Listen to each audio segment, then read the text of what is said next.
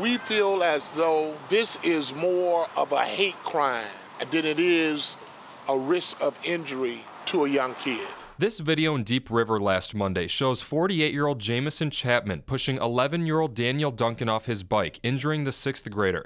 Activists for the black community call it harassment. Reverend Dr. Boise Kimber alongside Duncan's mom Wednesday, saying this would be a different situation if he was white. We are in Deep River, Connecticut, and there are not many of us. Chapman faces assault charges but does not face any hate or bias charges at the moment. They believe he should. Why did he have to single out this one biracial black individual? Desiree Dominique says her son is still traumatized and she's concerned there are people in Deep River sticking up for Chapman. We have to stay present and we have to stay diligent and awake. They would like town leaders and school officials to sit down with the family to discuss what happened and what can change to prevent it. This family is in danger in this community. The town's first selectman says they're planning public forums and workshops here at Town Hall to address this issue. But the activists say those meetings are no good if there's not African Americans at the table to share their perspective. We certainly want to have minority representation